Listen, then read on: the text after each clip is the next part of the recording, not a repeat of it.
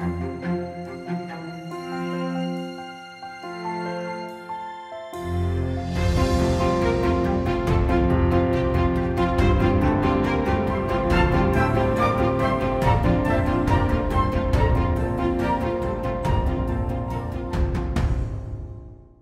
we're continuing on in a sermon series called The Church Is. We're in our third week of this series, and today we're celebrating the blood of Christ together.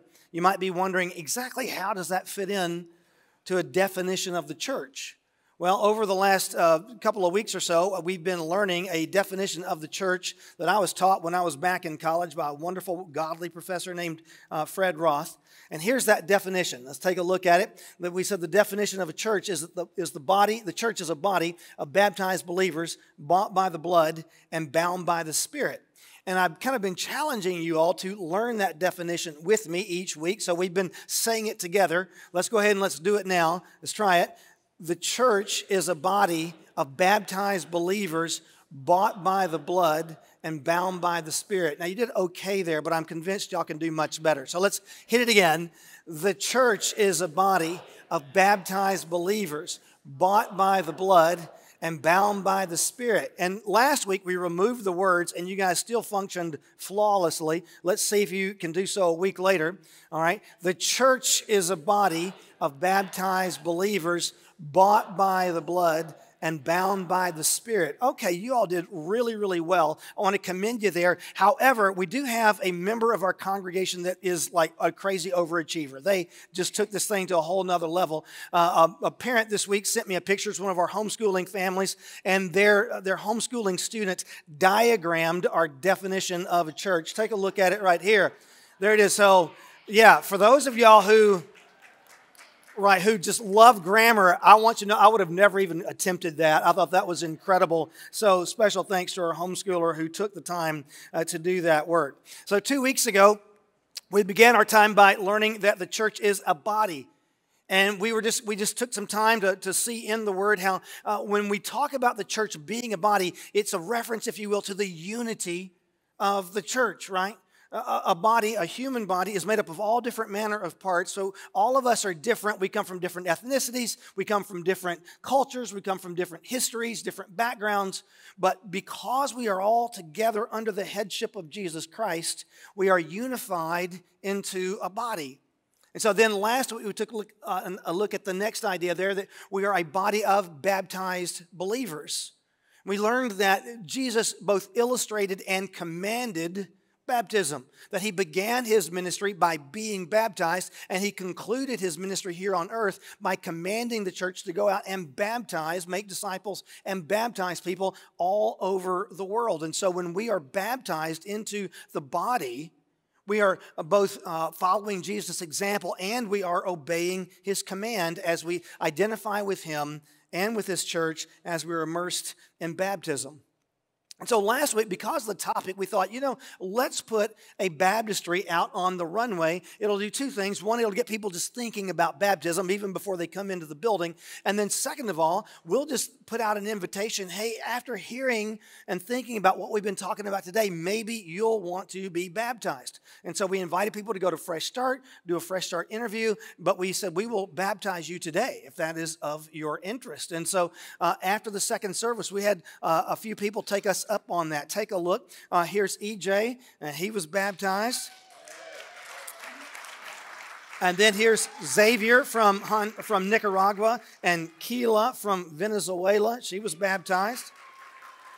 And then Elizabeth was baptized, and then as was Michaela. And Michaela, her two babies were watching on as she was baptized. It was awesome. And so in addition to those baptisms that took place on Sunday, we had a number of people who either went to Fresh Start and said, man, this is a conversation I've got to have, or they've contacted the church over the course of this week and said, hey, you know what? This is something I've been thinking about all week long. I need to follow through. Can I still get baptized? And we were like, well, yeah, of course. And so if you would like to consider and learn more about being baptized, it's not too late. Just swing by Fresh Start after the service is over today. and you can get in on it, all right? And that brings us back to the definition, right? The church is a body of baptized believers. And then we're going to look at that next part. Today, we're going to focus in on bought by the blood. And I want you just to look at those 4 words for just a moment. Do you see them there? Really take them in. And if you look at them carefully, they should raise at least 2 questions in your mind, okay? Because as I looked at that little statement, first question that came to my mind was, well, why do I need to be bought, right?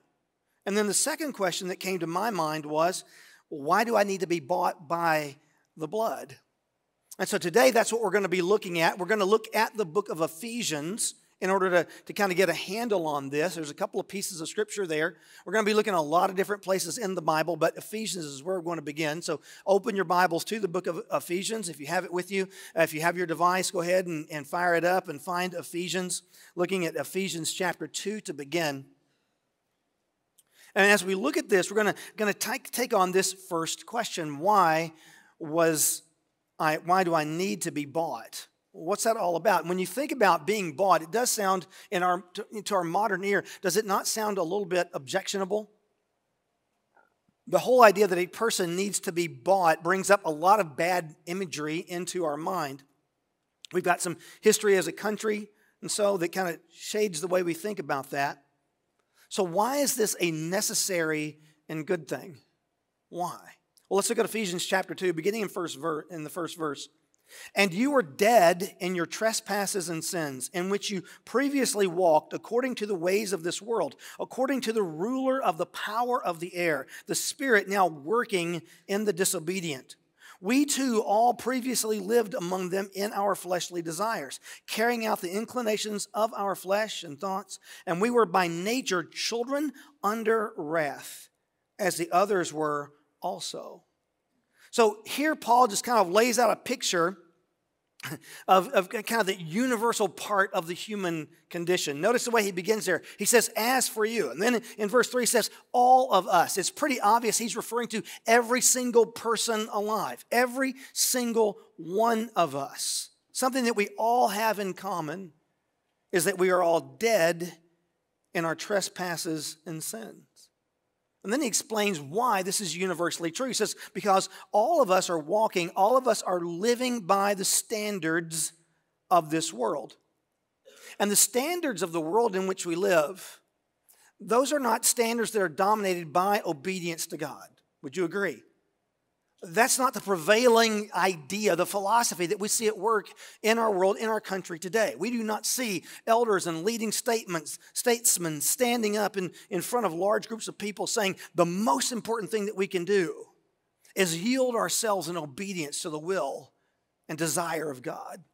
That's just not what we hear in our world at all. In fact, it would be fair to say that the dominating philosophy in our world today is not one of obedience to God, but one of disobedience. And this is a big deal because God is the one who decides what is right and wrong. We decide if we're going to obey or disobey. And overall, universally, Paul says we have made the decision to disobey God. And because of that, we are under God's wrath. Now, I want you to think about that for a moment because that makes us pretty uncomfortable, doesn't it? The idea that we would be under God's wrath, we don't like that. We don't like it for a number of reasons. We don't like to think that what naturally comes to us, the kind of our default behavior, our default steps, are to do what is wrong. We don't like to think that way. We don't like to think of the reality that God is a God who practices real and true justice. We don't like to think that way. It makes us uncomfortable. We enjoy the idea that God is love, right? But the idea that God is just, that leaves us uncomfortable. We don't like the idea that God responds to evil and responds to disobedience with wrath. We don't like to think about that. And we certainly don't like to think about it when it's applied to us, right? We like to think that, well, surely God's going to give me a pass, right? I mean, he's going to be indulgent with me. Surely I deserve an extra measure of grace because it's me after all, right? But Paul says, no, that's not it. God is exacting and he is just, and everybody deserves his wrath.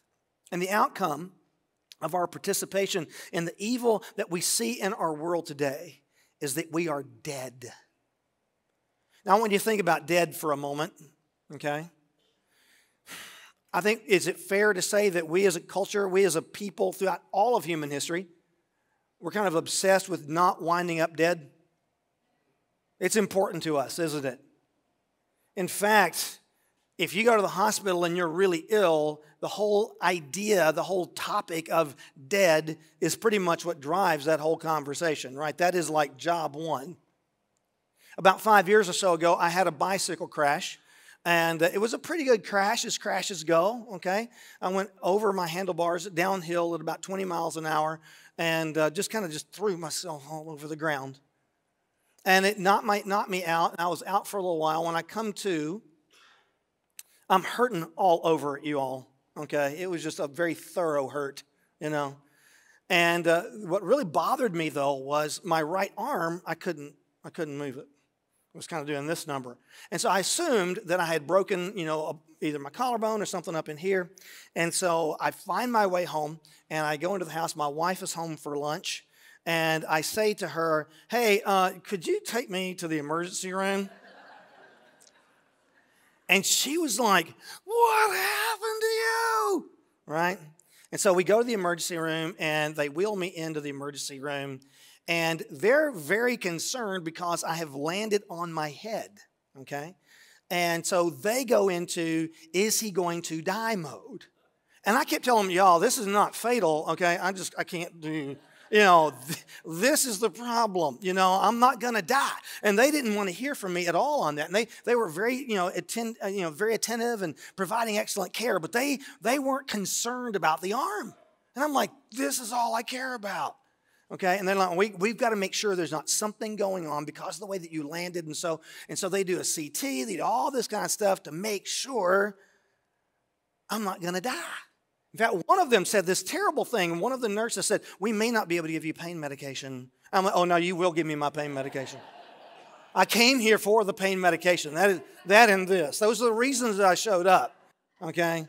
So, yes, you will. You must, okay? But they were concerned because, so once they did the CT and did all the other work and they determined you're not going to die, which I could have told them, right? You're not going to die. Then they were kind of like, well, you may want to get that arm looked at by a doctor. I'm not making that part up. They were like, have a nice day. We have checked our boxes. You're not going to die.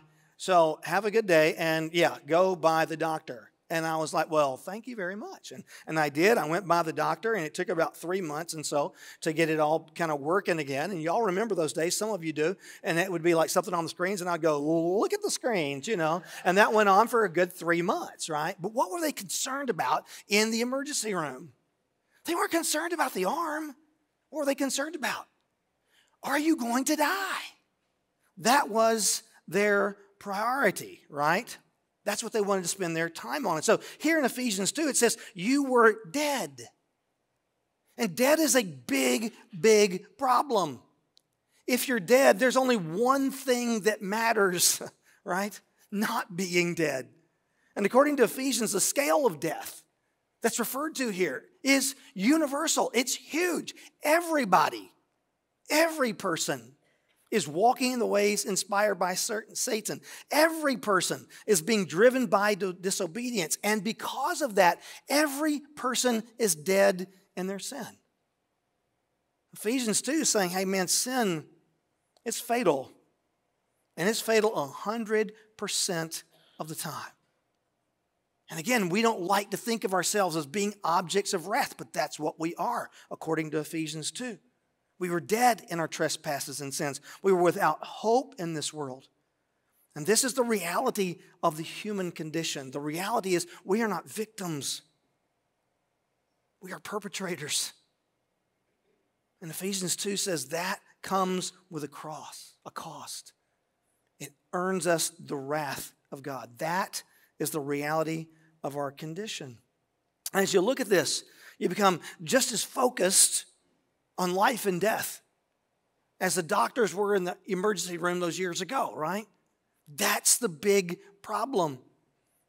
Your attention is just drawn to the sinfulness and to the fatality that it causes. And you just wonder, is there a solution?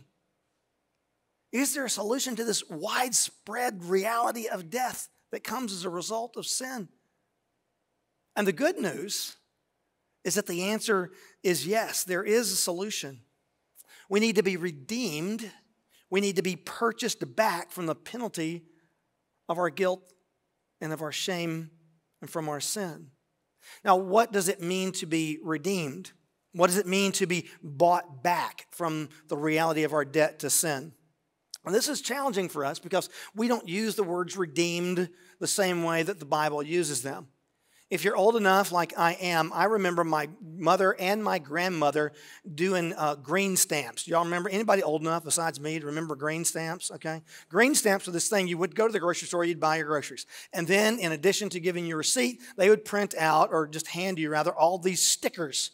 Okay, there were stamps, they were green in color, hence the name green stamps. And you had a little green stamp book, and you would fill that book up. And when you got enough green stamp book, put together, you could go and buy stuff. And it was crazy what you could buy with green stamps, okay? I'm convinced if you had enough green stamps, you could go and buy a house. I mean, it was crazy, the stuff that you could buy with green stamps. And so for me growing up, the word that I always heard used around green stamps when it was time to go and turn your books in and get stuff was, it's time to redeem the green stamps. Anybody remember that? Okay. So our idea of what it means to be redeemed, it does not line up with what the Bible has in mind when it says when you need to be redeemed. Okay. In order to get that, let's go back to the Old Testament because the idea of redemption is a deeply biblical idea. Let's look at it in Leviticus chapter 25, verse 47. It says, "Suppose a foreigner or temporary resident becomes rich while living among you. If any of your fellow Israelites fall into poverty and are forced to sell themselves to such a foreigner or to a member of his family, they still retain the right to be bought back, even after they have been purchased. They may be bought back by a brother, an uncle, or a cousin. In fact, anyone from the extended family may buy them back." Now, what in the world is going on here? What are we talking about? Okay? Here's the deal. In the Old Testament, in the days of the Old Testament, if somebody fell into debt, if they fell into poverty, maybe they had some just real misfortune economically, maybe they made some really bad decisions economically, didn't really matter the reason. If they fell deeply into debt and there was really no other way out, they could sell themselves into servitude. Okay? Now think about that for a moment. Imagine being so desperate financially that your best bet was to sell yourselves into servitude just to pay the debt, okay? Now, they could sell themselves into servitude to another fellow Israelite, right, to another citizen of the same country, but they could also sell themselves into servitude to a foreigner who happened to be living among them. But regardless of who became their owner, there were rules that had to be followed. The poor person who had sold themselves, still it was required that they be treated with respect, that they be treated with dignity. They were to be treated like a hired worker or laborer. This was a financial relationship, okay? And it was a financial relationship that was put into place as a matter of last resort. This was a way that you could, with dignity, get out of a debt that you would otherwise never be able to get out of. And so because of that, anybody who bought another person, right, and brought them in this way, owed it to them to treat them graciously and to see this is a way that I'm helping this person to get back on their feet. Now, as we just read, there's another piece to this thing. If there was a reversal of fortunes, right, if maybe a relative of yours came along to, if you will, bail you out of that, to buy you out of that, or any other means, if there was a way that you could be leveraged back out of servitude, that was completely possible, okay? They could go in, they could pay the required price, they could pay off the debt, and you would be released. You would be set free again. You would be redeemed. Do you get it? Okay? So to redeem somebody from slavery involved paying a price. And that price was sometimes called a ransom. But either way, To be redeemed meant that someone came in, they paid your debt, and they bought back your freedom. So you went from servitude to liberty, right? You went from having no options to having every option. It was a huge deal, and that freedom was available to you because someone stepped in on your behalf, and they paid your debt for you. All right, you with me? Now let's put that together and look here again at Ephesians 2. All people, you, me, everybody you know, all of us are enslaved to sin. They're all locked away because of their own decisions and their own evil, their own wickedness. And their only hope, their only shot at freedom is to be redeemed, to be purchased from their slavery and sin. And that purchase price, right, that purchase price must be paid by somebody who cares enough about them to find a way to pay the cost, okay? And remember, the greater the debt, the greater the price of redemption. You got it? So that's the first question. Why do I need to be bought? Well, I need to be redeemed, right? And remember, the greater the debt, the greater the price of redemption, which brings us to the second question. Why do I need to be bought by the blood? Why did our redemption and our forgiveness have to come through Jesus' death? So let's jump from Ephesians 2 back to Ephesians 1 for a moment to kind of get that idea. Ephesians chapter 1, verse 7. In him we have redemption through his blood, the forgiveness of our trespasses according to the riches of his grace that he richly poured out on us with all wisdom and understanding. Now look there at verse 7. We have redemption through what? His blood, right? We have redemption through his blood. What's that about?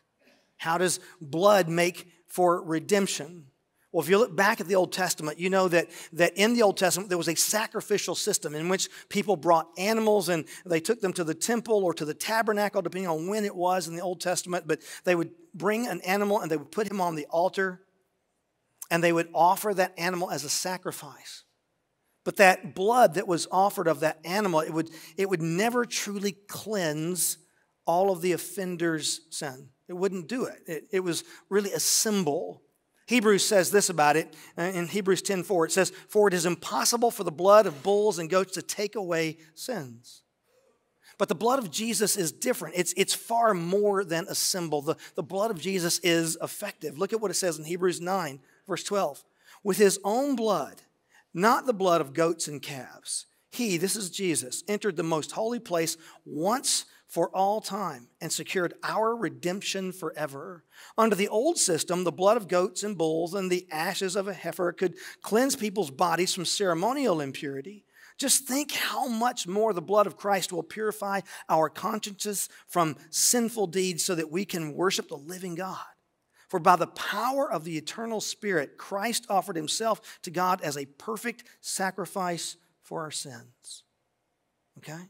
And here's the idea. God didn't just ignore the destructive power of sin on our relationship with him. Okay? He doesn't just forgive.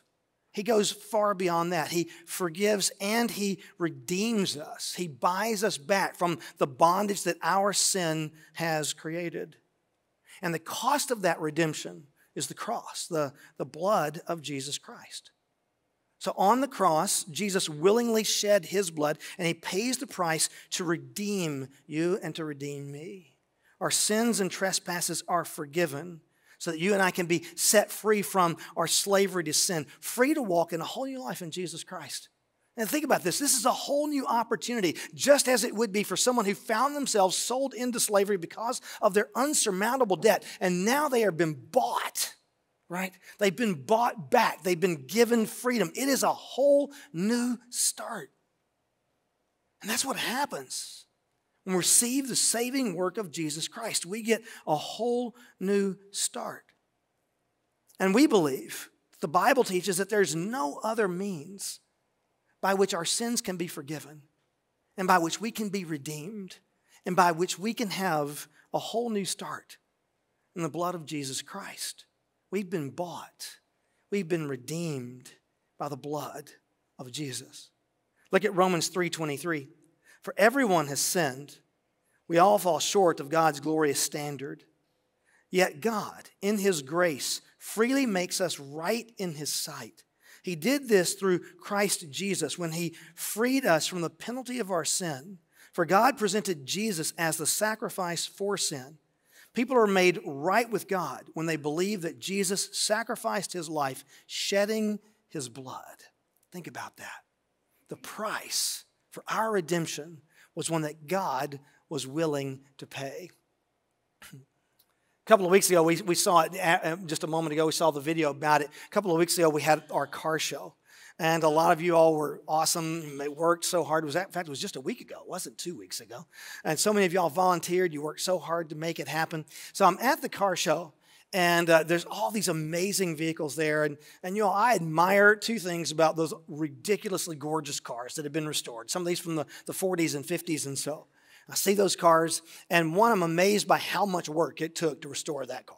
Okay. The second thing I must admit I am blown away by is how much money it would have taken to restore that car. Okay. So I'm walking around the car show, and there's a car sitting there, and it really hasn't had a lot of restoration to it. Okay. And so I'm standing there, and another guy is there, and he says, you know, I really like that car. And like a lot of gentlemen who are not young, he looked at this, and he was like, I remember that car from when I was a kid. Right? I remember thinking that was like the coolest car I've ever seen. And the price on the car in its kind of unrestored state was about $5,000. He said, you know, I'm thinking about buying that car. And I could hear his wife now going, no. But anyway, I said, I'm thinking about buying that car. And then he said, but I'm not sure if I'm ready to put the money that it would take into it to make it what it needs to be. I'm just not sure it's worth it. What was he doing? He was counting the cost, wasn't he? And that's a wise thing to do. But here's the beautiful thing. Christ looks at you and me, and He sees us in the state of disrepair that we are in. And He also sees the full potential of what we could be if we were set free from the bondage of sin. So He made the investment. He paid the price. He gave His life, and He shed His own blood. And He redeemed us. He bought us back at a great price so that He could bring us back to God.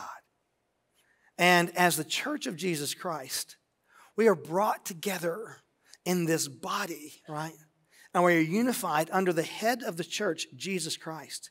Because every single one of us, if you're a part of the church, you've been bought, you've been redeemed by the precious blood of Jesus Christ. And He saw you in your slavery to sin. And He saw you in your wickedness and in your evil. And He said, I'm willing to pay the price so that they might move from slavery to freedom. You get it? The church is a body of baptized believers, and we were bought by the blood of Jesus Christ. So here's what this means for us. It means that when you're looking yourself in the mirror after having fallen short yet again, have you ever had that moment? You've fallen short yet again. And you look yourself in the mirror, and you're just like, I can't believe I did it. And when you feel like you can't live with yourself because of what you've done, your message to yourself at that moment is to go, wait a minute. I've been bought by the blood of Jesus Christ. My story doesn't end right here in front of this mirror. And when someone reminds you of the mistakes and failures from your past, and they want to hold it against you, right? They want to hold that up so that you and perhaps other people see it. It would be appropriate if you looked at them and you said, excuse me, all of that is true, but I've been bought by the blood of Jesus Christ. It'd be appropriate to say that. And when a brother or sister in Christ that you know feels down because of just the reality of their history, because of where they've been, because of what they've done, it would be appropriate for you to look at them and say, you know what? True statement, you were in slavery. That's who you were.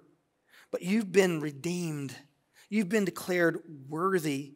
Jesus has seen you in your bondage, and he has chosen to shed his blood for you. You are no longer a slave to sin. You are free in Jesus Christ. It's a totally different thing. You see, that's the glorious message of the blood of Jesus Christ. And when you meet Jesus and you confess your sin and you ask him to redeem you, you are born again. You are born from above. You are remade. You were a sinner, and you were a child of wrath. And you may still stumble, but your days of slavery, they're over. They're gone. You're not who you were. You're a whole new creation. You've joined the saints. You are reborn.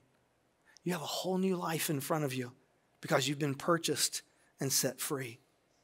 And the beautiful thing is, you all, none of the past was just swept under the rug. God didn't just pretend that you weren't really guilty. God dealt with it. He solved the problem. He paid the price, and he redeemed you, right? And he knows about everything. He knows all your whole story. He knows how you betrayed somebody. He knows about the lie. He knows about the night of shame. He knows about every single bit of it. He knows all of it. And having seen every last bit of it, fully aware of who you are, he said, you're worth the price of being redeemed and being made new by the blood of Jesus Christ. And so you're free. You're free to renew your mind. You're free to follow after the things of God in a way you never have before. You have a fresh start, just like someone who was bought from slavery and brought into freedom. Your whole world is brand new. You do not have to be who you were. That's what it means to be bought by the blood of Jesus Christ. And the prayer becomes, God, I want to see the results, right? I want to see the results of having been redeemed by the blood of Jesus Christ everywhere in my life. I want to see it in my marriage. I want to see it in my relationship with my kids. I want to see it in my relationship with my boss. I want to be able to look everywhere and see the power of the blood of Jesus Christ because I am free. And I'm free because of the blood of Jesus. So that's the invitation. And today's the day for you to say, Jesus, thank you for seeing me in my sin and for paying the penalty of my sin and for shedding your blood to redeem me. Let's pray together right now. Father, I just thank you so much for the power of the blood of Jesus Christ. It's unbelievable. It's unbelievable that given our history, given who we are and were, that you would see us in our sin and make the decision that we were worthy of the blood of Jesus. And so, God, we say thank you. And there are people in this room today, Father, who are still very much living under full bondage of their sin. They are still carrying the weight, the baggage of it all. And so, Lord, we just come before you today, and we ask that today would be the day that anyone here in that condition would determine, I am not leaving here the same way that I came in. I'm going to leave here enjoying the freedom of having been redeemed. So, Father, just make that so today. Grant them the courage to take those steps today. We love you, Father. We pray this in the beautiful name of Jesus Christ, by whose blood we have been redeemed. It is in his name we pray. Amen.